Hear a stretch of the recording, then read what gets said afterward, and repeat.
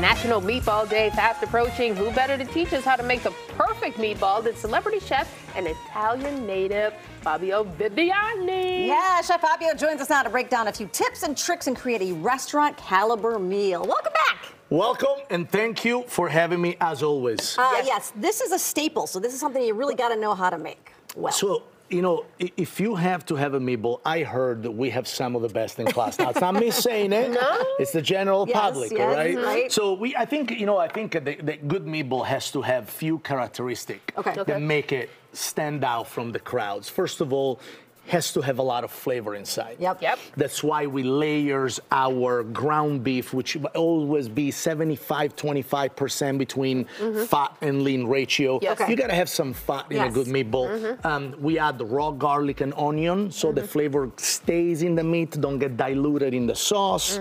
And the key differentiator is that two things. Number one, a copious amount of Parmesan cheese inside. In it. Parmesan cheese has got currency in Italy. You can pay for things with Parmesan in Italy. You can, absolutely. And as well as ricotta cheese. See, I'm gonna give you a little inside tricks. When we first started Siena Tavern in Chicago, we were one of the few restaurants that actually made meatball using ricotta cheese into the filling, right?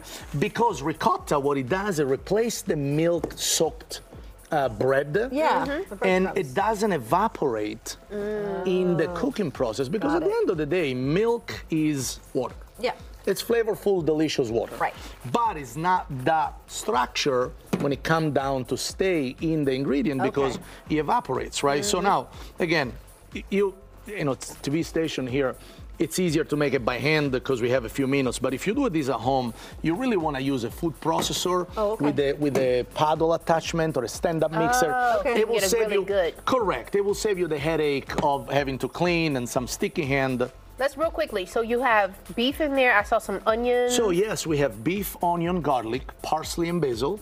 We have Parmesan. We have a little bit of breadcrumbs. And we have 1 whole eggs. It kind of brings everything together. Now, traditionally, meatball, they were done with veal, pork. I was getting ready to say, Some people still do that, but there is a good story behind. You know, in the old days, the refrigerator was not always available. A lot of people couldn't afford the premium cuts of beef, at least where I come from, where I grew up, right? So what my mom used to do, and we used to go help butchers cleaning their shop on a weekend to make a few extra dollars, and they were compensating you not with money because they were as broke as we were, but they were compensating you with scraps.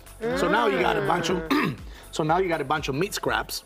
So you don't have enough for a steak, but you have a lot of scraps. So you ground them all, and now you make meatball. But if you think about it, if you technically think about it, pork, it's delicious, it is, but not as flavorful as beef. And veal, it's a young beef, not as flavorful as beef. So if you're looking to get an actual delicious meatball, you're always better off with 100% beef.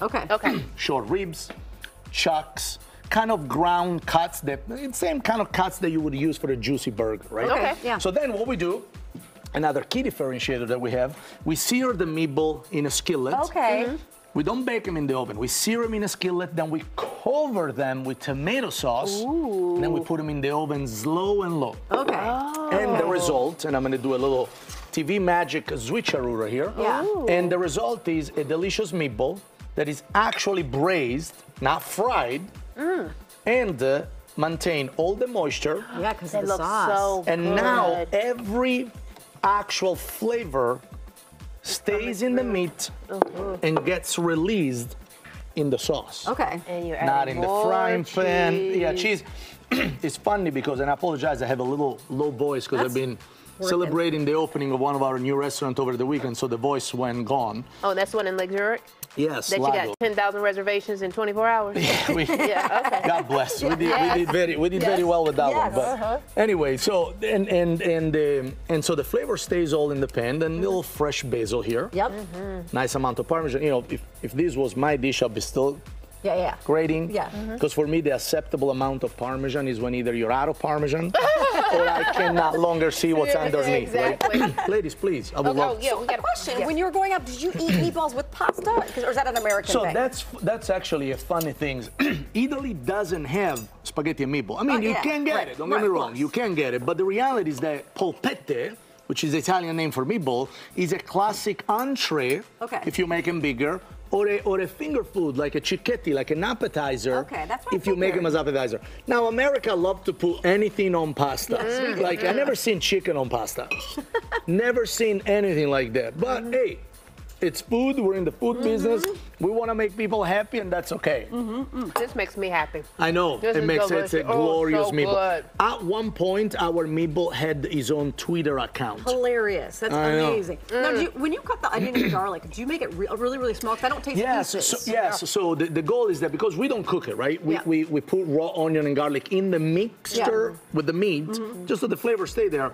But if you do that, they have to be very fine because, again, you're braising it, right? You're not cooking with a high temperature, so you don't want the raw garlic and the raw onion in your mouth, which you don't have. Yeah, here. you don't. My kids would love this because they hate when there's onion pieces in them. My kids loves this meatball. Yeah, oh, these are so and I good. do too. Meat? They're very good, and we serve them in all our restaurants. Like I said, we started the meatball bandwagon with Siena Tavern over 10 years ago, and So good. we still have them everywhere in our menu, Bar Siena, Lago, everywhere. Run out there and get them. Oh my, yeah, they're This is so good. delicious. You can try to make Chef, them at thank home, you but- so much. Yeah, Thank you guys for having Saturday, me. National Meatball Day. So Yes. try this recipe. Delicious. We'll have it National on our Meatball Day. website. Let's make some meatball. Thank There you, you go. Chef. Thank you, guys. FabioViviani.com is the website. Get more details on the new restaurants and all the other places he has, too. Oh, Thanks, yeah. Chef. All right, Thank thank you, guys. So All good. right.